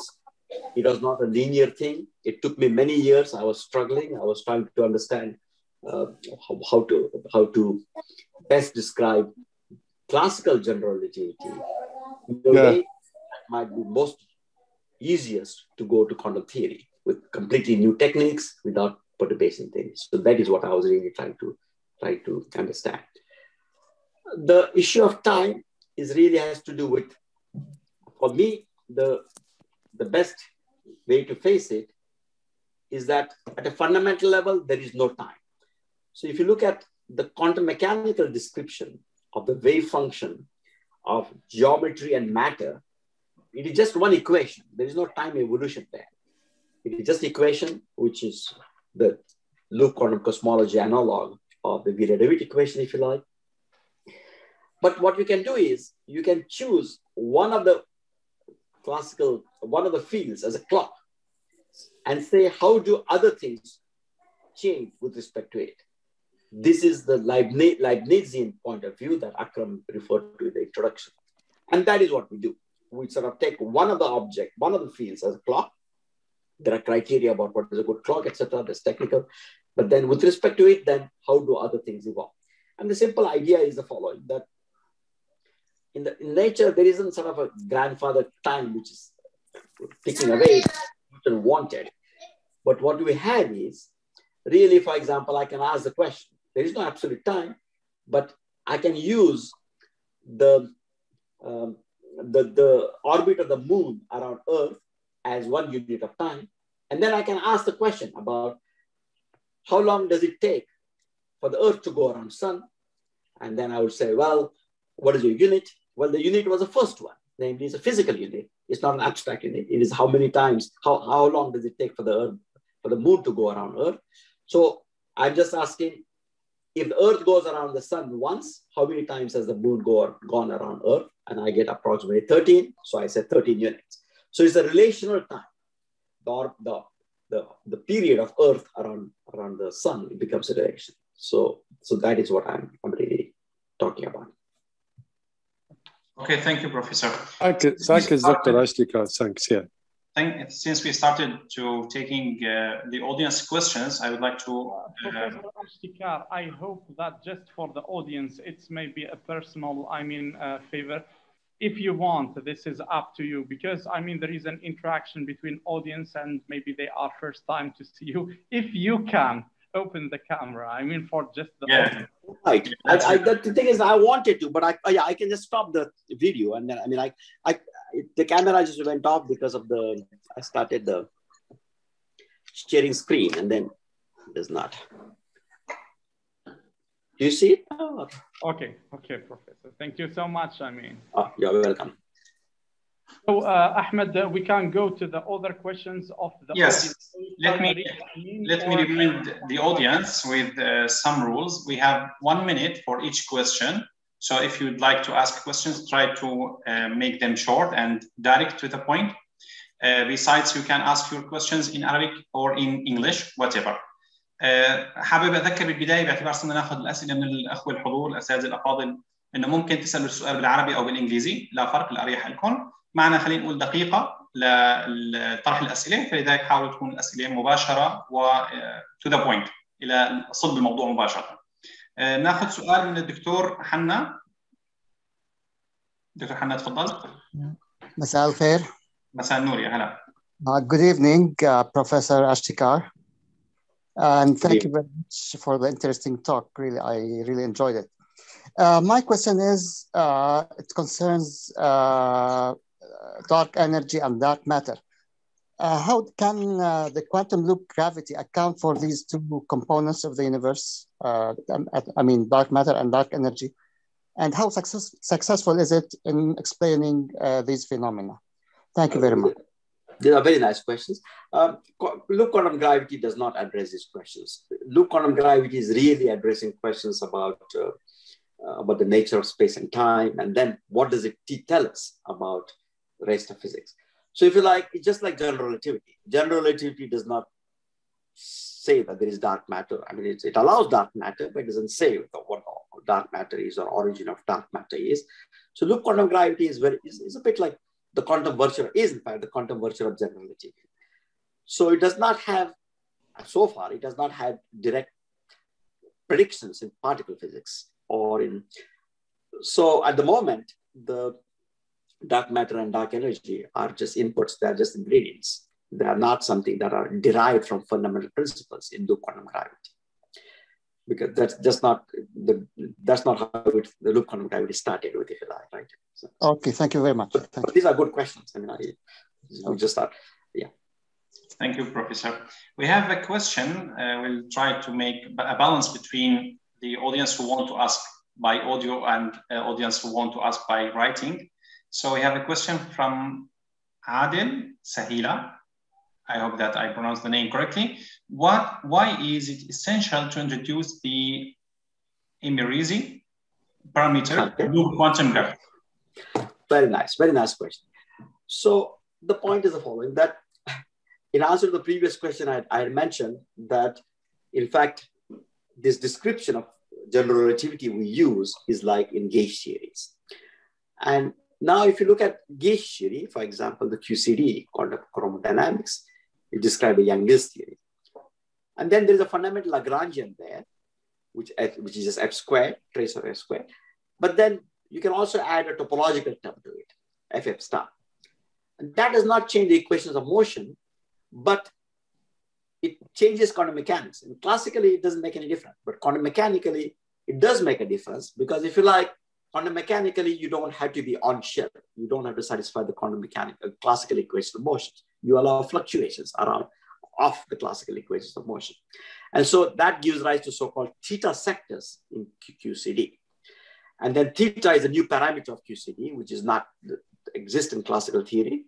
But quantum mechanically, it has effects. And then one actually sees, one can measure that theta angle by measuring some observables, because observables, quantum mechanically, observables depend on theta. Classically, none of the observables depend on theta. Mm-hmm. Now, in general relativity, it's very similar. If you think of general relativity in the gauge theory language, then you've got a Lagrangian. But then you can add to it term, which does not change equations of motion. So in that sense, it is topological, if you like. And then there's a coefficient of that term, and that is a Barbero-Emirezi parameter. Classically, it doesn't matter. Classically, this term does not contribute, because it does not contribute to the equations of motion. But quantum mechanically, it becomes important, because quantum mechanically, you are not on shell classically. And then the quantum observables can determine, will depend on the value of this Emirezi parameter. Ideally, one should just be able to measure some observable and determine this parameter. But we don't have Planck scale technology. We cannot do those measurements yet. So what we do is really use some thought experiments, like what is the entropy of a black hole, to determine this Barbero-Emirezi parameter. Mm-hmm. So the parameter comes because in gauge theories, one can add terms to the action which do not change classical physics, but do change quantum mechanical physics. And the same thing is happening in general relativity, because we formulate it as a gauge theory. Okay, thank you, Professor. We have a question from Mr. Shangin. السلام عليكم ورحمة الله وبركاته. بدي أحكي باللغة العربية. السؤال مباشرة: في تجربة ميكلسون مورلي في البحث عن الأثير لم يتم رصد أي تغيير في الطول الموجي، لأنه ممكن يكون كان الزمن كتير قديم، ما في تجارب، ما في أجهزة حديثة. ولكن في تجربة رصد الحقوق الجاذبية تم رصد التغيير في الطول الموجي. السؤال هو: ما الفرق بين التجربتين بالضبط؟ والسؤال الثاني عند اكتشاف الأمواج الجاذبية لماذا لم يعد هو الأثير؟ وشكرا. لم يعد هو ماذا؟ الجزء الأخير أخي لو تعيد. لم يعد هو ماذا؟ هو الأثير. تمام. يعني عند اكتشاف الأمواج الجاذبية لماذا لم يعد هو الأثير؟ تمام. Yes. So do you want me to translate or you? It's okay. Whatever you want. Okay. Professor Ashtekar. Yeah. Yes. So the question of Mr. Shaheen, he said that in Michelson-Morley experiment, I mean, we didn't realize the changing of the wavelength. But I mean, in the discovery of the gravitational waves, I mean, we discovered this kind of, maybe we can say it's a redshift or change of wavelength. So maybe as I understood his question, he said that why in the detection of gravitational waves, I mean, we don't use this ether term, or I don't know, maybe I am right, I mean, in the second, I mean, in the description of the question. Okay, so the first, I don't know, so if, as I understand the question then, okay, the change that we see in gravitational wave experiment, the change in length that we're seeing in gravitational wave experiment is absolutely minuscule compared to what we would have seen if there was ether and the Michelson-Morley experiment. It's completely, so it's a completely different order of magnitude. It is really because the space-time geometry itself is changing, which of course, Michelson-Morley experiment, this was not happening. If you like, if you're performing a Michelson-Morley experiment today, and if your sensitivity was as big as LIGO detectors, then one would see those changes. Right? And those changes, however, are not because of motion in ether, but just because if there's motion in ether, I should see it continuously change, right? I mean, I should see it changing all the time, whereas what we see is only when LIGO event takes place, when there's some black hole merger happening somewhere else. Mm-hmm. So before Ahmed, if I have just, because I have one point before the internet cutting, if I can just, you allow me to continue Please. this part. Yes. So as I said, Professor, in classical mechanics, we use symplectic, geometry, which is, a sort of differential geometry, and we use this, cotangent bundle manifold, and we use the symplectic form.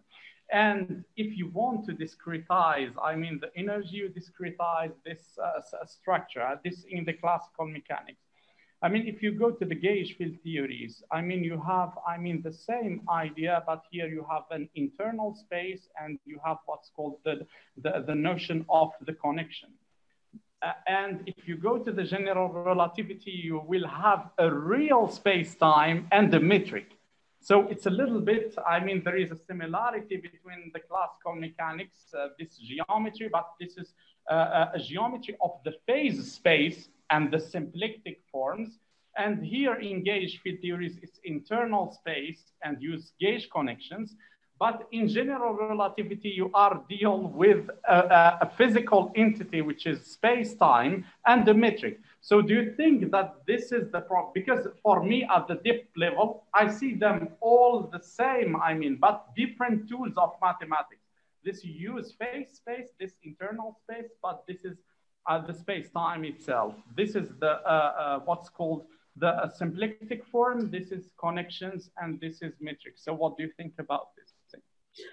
Yeah, so I think that geometry is useful in multiple ways. As you say, in classical mechanics, the symplectic part of the geometry, then there is a fiber bundles and connections in gauge theory, and then there's Riemannian geometry in general, the usual formulation of general relativity. But I think when you got cut, I explained also that one of the main points was to formulate general relativity as a theory of connections. So basically really bring it, if you like, not having this disparity, but really bringing them together in this sense. And that is why we had the geometry that one uses in loop quantum gravity is really the geometry of connections. That is on the forefront. And metric is regarded as an emergent quantity. is a derived or secondary quantity up here. And that also enables someone to unify all interactions, because in all interactions of nature now, not only electroweak and strong, but also in gravity, the microscopically fundamental variable is really a connection. And geometry at this level is a useful but secondary quantity. Of course, classically, it's very, very useful. But it's a bit like saying that classically, Newtonian potential is very, very useful, but general relativity is not fundamental quantity. That's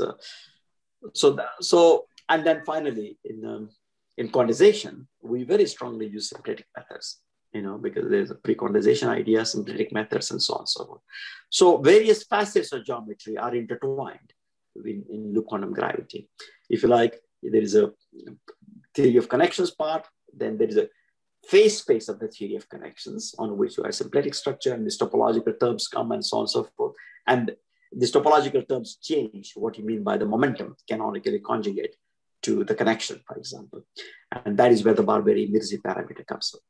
And then there is the metric is considered to be derived quantity, a secondary quantity, which comes from the momentum conjugate to the connection, which is, of course, very special of gravity, that the momentum conjugate to connection has some interpretation in terms of space-time geometry. But I think the connection part of the geometry is taken as fundamental. Yes, Professor, the follow-up just of this point, and maybe for me, I am done. With you, so we can. So for the discretization of the manifold, usually when I saw many works, of like Friedels, Florian, Mighty, and the others one, they took sometimes different approach. So sometimes they took manifold without boundaries. So at one of the papers, they took Chern-Simons polarization and discretize, the manifold. But at some points, I was thinking, and tell me this, is it right or wrong? So at some points, if we want to put a boundary for our manifold, with the Chern-Simons polarizations, and you add what use, if you know, Professor, Chern-Simons, West, Zumino-Witten duality, which is CSW-ZW. So do you think when you use this duality and you put them on the boundaries, the Chern-Simons, and you can go from Chern-Simons to WZW, which is two-dimensional conformal field theory. Do you think that we can go to introduce the holographic principle at the level of LQG? I think so. I think that something like that is in principle quite feasible. And more recently, people like Laura and his group are actually doing this holographic principles using precisely theories with finite boundaries. So I think you could just look at their papers, for example. They do talk about holography. They do talk about finite boundaries nowadays, last couple of years. So they are doing this work. But we can continue to talk about this because this is a little bit technical. So that's why I'm hesitating going into too many details about this, because the rest of the audience will be somewhat lost, I think. Okay. Yeah, I agree with you, Professor. So we have a lot of questions about time. What is time? How can we show that time starts with the Big Bang? Is it really starts with the Big Bang? So how can we answer these kind of questions? Yes, please. Okay. So the thing is that these questions have to be answered within the context of a theory, not abstractly. As far as physics is concerned, philosophy, it might be different, but as far as physics is concerned, you have to answer it in the context of a theory. Mm-hmm. So if you like, in general relativity, there's Big Bang, and then one wants to say, does the time start with the Big Bang? The thing is that there's no absolute time in general relativity anyway. So you could just declare that time was 1,000 years or whatever unit you want to use at the Big Bang. There is no absolute time at all. But, since space-time general relativity, there is nothing before the Big Bang, it is just a natural convention to say that T equals 0 at the Big Bang. But that doesn't tell us what the time is, so to say, for an arbitrary system at any, at any instant, at any event. The reason is because the clocks, for example, the rate at which clocks tick will depend on the trajectory that the clock takes, the gravitational field it experiences and so on. So this might seem confusing because I was talking about the Big Bang about 13.8 billion years ago and so on. So what did I mean by that? So there we're talking about averaged out time. We're not talking about time experienced by any one clock, but we are talking about the time with respect to the macroscopic, large-scale structure of the universe. And there, by convention, we take that time to be 0 at the Big Bang. And then, there is a homogeneity in isotropy, and that does give you a notion of time, which is valid at large scale. It doesn't have to be valid for solar system or for any given clock individually, but on a large scale, that makes sense. And when we talk about cosmology, we're referring to this macroscopic, coarse-grained notion of time. Great. We have some questions about the Big Bang and the Big Bounce. Can we show that before Big Bang that there was Big Bounce or things like that? I think you mentioned something about that in the lecture, but it's good to confirm that. So the statement is not that, the statement is just that there is no Big Bang in LQC. Big Bang is supposed to be, okay, let me start from scratch. In general relativity, by Big Bang, you mean absolute beginning at which physical quantities diverge. In LQC, physical quantities never diverge. So in that sense, there is no Big Bang. There is no absolute beginning. Physical quantities don't diverge. There is. Now, in modern day cosmology, and there is actually 6-minute video, if you like, you can play it at the end. I think Akram has it on the new meaning of Big Bang, and maybe people will like that because there are people like Penrose and Hawking and various other people who talk about the new meaning of Big Bang. So the new meaning of Big Bang is really not the absolute beginning of it. It's just a hot phase in the early history of the universe. And the inflationary scenario then, this hot phase is in fact after inflation. Right? So it is not the Big Bang of general relativity, which is kind of before inflation. It is just the hot phase of general relativity. So the meaning has now changed. So in loop quantum cosmology, if you want to say that there is a Big Bang, it is really in a new sense of the term, that just there was a hot phase. And that hot phase was after the Big Bounce, if you like. But it is not the beginning of the universe. It is not where space-time breaks down. It is not where quantities become infinite. I think now it's clear. We'll have a question from Mr. Ibrahim. By the way, the video that you mentioned, we will share it with the audience at the end of the lecture, so we can see this video. Mr. Ibrahim, if you have a question, yes, please. Hello, thank you, Professor Ashtekar. Welcome. I have 2 questions. The first question is about the texture of space-time. So can we apply the Newton's third law on the space-time texture? So if we apply mass to the space-time, will the space-time have a reaction equally in magnitude and opposite in direction for that mass? And will that change anything if space-time has mass in itself? I mean, Newton's laws, of course, are really in non-relativistic regime, right? I mean, so you cannot take them literally, even in special relativity. So if you want to say that ascribe a mass to space-time, then that mass is just of the whole space-time, including the force that you're going to apply to what you wanted to say mass. It includes everything. The mass of space-time will include everything. So that is not, so in that case, nothing acts on that mass because everything is included, including the agency that you want to act by is included in the mass, if you like.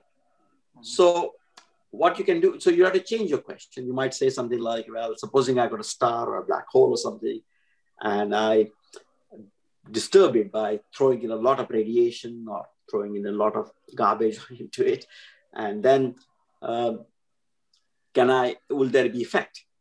The mass, will that object, like that mass, if like that black hole or star, will it be affected? The answer is yes. And you can work out how it will be affected. For example, there is a Penrose process that you can actually take a black hole, which is rotating, and by throwing in things in it, it will react, and you can extract energy and angular momentum for the black hole.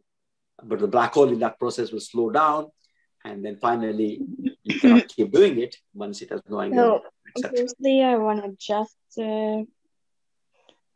thank you and say thanks for your time. Okay, so next question maybe. Okay, thank you. Yeah. Can I have the second question? Yes, Ibrahim, go ahead. Yeah, so we can conclude. Yes. So we can conclude, Professor, from the first question that space-time itself cannot react with a force on other masses. All the masses are included in space-time. Oh, okay. And the second question, if we stretch space-time, will Planck size get bigger, or is it just a theoretical idea in physicists' minds? So the statement is that the space-time can be stretched, right? Space-time can be stretched, even when it is. I mean, you could have surfaces which you cannot compress it forever. There's a cutoff at small distances. It's a Planck scale, but on the other hand, you can stretch the physical objects in the space-time, which has given area, given volume, etc. That can grow. And that does grow in loop quantum gravity, for example, near the Big Bang, where in the Planck regime, everything curvature is Planck scale, and yet things change in time. So things can be stretched, things can be compressed, but there's a limit to how much you can compress. There's no obvious limit to how much you can stretch, but there's a limit to how much you can compress because of this repulsive force that I just mentioned in passing. Okay. Thank you so much, Professor. There is a question, or maybe more than one question actually, about the speed of light and the other fundamental constants. Why nature choose these values for these constants? Well, that's a good question, but on the other hand, physics never answers why. Physics, the goal of physics is to answer how. Why is left in the domain of metaphysics or philosophy or something else. And physics does not answer the question of why something is the way it is, but rather how is it that the Earth actually rotates with a given period, or how is it that there are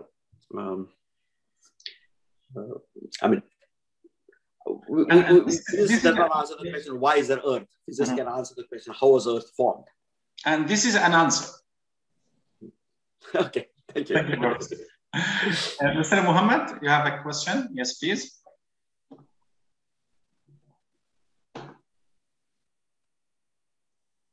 Mr. Muhammad. Yes, I have. You say Muhammad. I don't know who is. Sorry, Muhammad Ahmed. Yes. Yeah.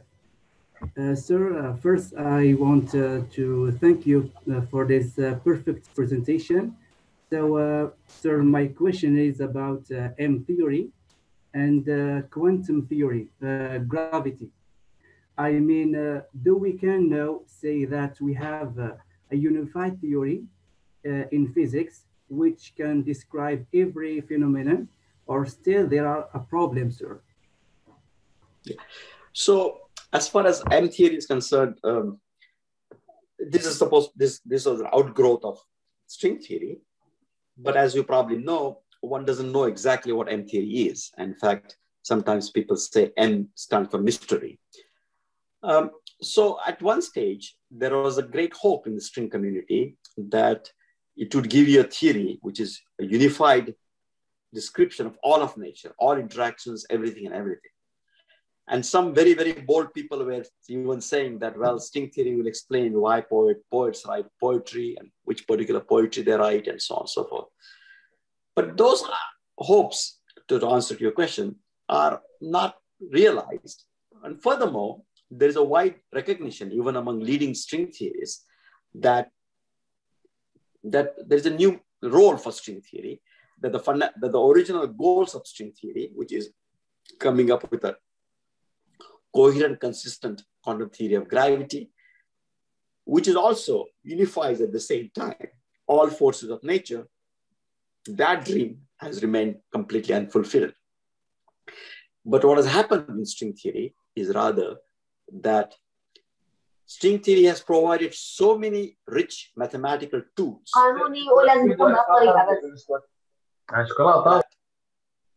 String theory has provided so many rich mathematical tools that it is being used, these tools are being used on a variety of branches of physics, like from QCD, hydrodynamics, various different branches of physics. So its new role is really that of a valuable modern toolbox. And this is not just my view. This is also a view that is really coming from the Institute for Advanced Study, which is, kind of a prime place for string theory. If you go to the Institute of Advanced Study in Princeton webpage, and you'll find an article there about the new role of string theory or new rebirth of string theory or something like that, which was written by the journalist in residence there. And she has interviewed all the leading string theorists, and they say exactly this, that string theory has now assumed a new role, new rebirth, new resurgence as a box of very valuable tools, which is used all over physics and some branches of mathematics as well. So the answer to your question is no, we do not have, M theory has not given us the final theory of all unification and interactions. Mm-hmm. Thank you, Professor. Ahmed, yes, there is a question from Rania Fellah. Rania Fellah? Yes. Please open the mic and ask your question, Rania. Yes, hello. Hello, Professor Ashtekar. Thank you very much. It's such an honor for me to be in your presentation. I have one question, and since I'm a Bachelor of Physics student, it might sound so simple. You have mentioned that the inhomogeneity means that there are cooler and hotter regions, and this is after the Big Bang. I read once that at the Big Bang, the universe appears so homogeneous. I just want to ask why. Why is the distant universe appears homogeneous at the Big Bang? And thank you. Again, thank you for the question. But again, physics doesn't really answer the question why in some ways, but physics answers how and what is happening, etc. So our current understanding is that indeed in the very early universe was extremely homogeneous. But it cannot be completely homogeneous. Completely homogeneous would mean that the density of matter, let's talk about density of matter just for a second, is just uniform. It's exactly the same everywhere. But what happens is that because of quantum mechanics, we know that there are going to be quantum fluctuations. You cannot remove them even in principle. Classically, you can remove them, but quantum mechanically, you cannot remove them. And that really follows from the uncertainty principle of Heisenberg's. And so there are these very, very tiny fluctuations in the very early universe, which are quantum mechanical in origin. So if you like, to first order, it looks extremely homogeneous. But the point is that then this tiny inhomogeneities, which are really at the quantum scale, during inflation, they get stretched and become larger scale, not a quantum scale, but larger scale. And then they are imprinted on the cosmic microwave background. So again, cosmic microwave background then is not homogeneous. It has some fluctuations in densities. But these really originated from fluctuations that you cannot even in principle remove in physics because they have to do with Heisenberg uncertainty principle. As I was saying, like for electromagnetic field, classically electric field can be zero, magnetic field can be zero. That is one possibility. But quantum mechanically, we know this, it's been tested. Quantum mechanically, you cannot set both of them to zero. There are extremely small, but tiny fluctuations. And so when you say what happened in the very early universe, there were these extremely small, tiny fluctuations because you cannot even in principle remove them.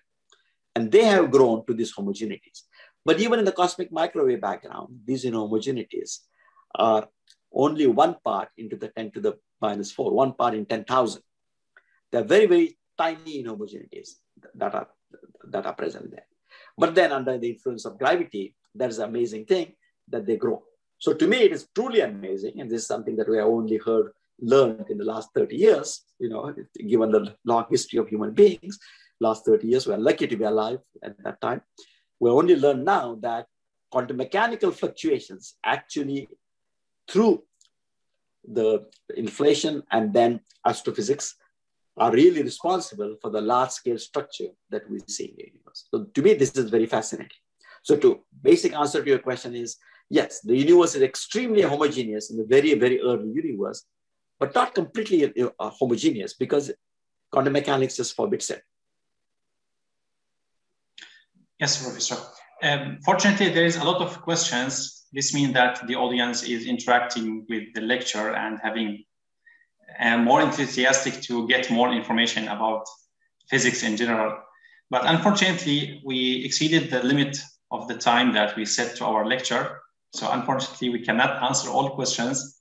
So it was a great opportunity to meet you, Professor. It's a great honor for all of us to have this great lecture. I would like to thank all the audience for being patient and being with us for this long time. حابب نهاية نحن للأسف تجاوزنا الوقت. بعرف إنه كان في لسه العدد منيح من الأسئلة، سواء الأشخاص رافعين يدهم طالبين دور بالكلام أو كاتبين أسئلة مكتوبة. للأسف الوقت تجاوزنا، ونحن أصلاً تجاوزنا الحد اللي كان مقرر لهذه المحاضرة. كانت فرصة رائعة اللقاء بالبروفيسور أشتيكار، فرصة جيدة ورائعة أن التقينا فيكم جميعاً، وحضراتكم صبرتوا معنا حتى نهاية هذه المحاضرة اللي طالت أكثر من كان الوقت المقرر. دكتور أكرم، الختام معك. Okay. Professor Abhay, thank you so much. I mean, for accepting my invitation. It was really a great honor. I mean, also to promote, as I said, the knowledge in the Arabic society in this field. And really, I mean, you discuss a lot of areas in theoretical physics. I mean, from general relativity to look quantum gravity and going through cosmology and the solutions of actual problems using LQG. I mean, thank you so much. I hope to see you after, as I said, I think after the next guest will be Carlo Rovelli, and maybe after also Francesca Vidotto. Maybe at some point I will I mean, another meeting with LQG guys, you and Carlo and other people, I mean. So thank you so much again, Professor, for your precious time. And I wish you also more scientific achievements. And so have a nice day, Professor. Thank you. Okay, so let me just say it was a pleasure for me to interact with you all. I am totally delighted by the interest that is widespread. And I'm happy to have contributed to this interest. And if there is anything I can do to further enhance these frontiers of science, my particular areas of frontiers of science in the Arabic world, I'd be very, very glad to do that. I mean, so it is really my pleasure, and thank you. Thank you so much, Professor. Thank you. Okay. Thank you so much. Bye-bye now. Bye-bye. Bye-bye. So you can end now, Ahmed. I mean, yes.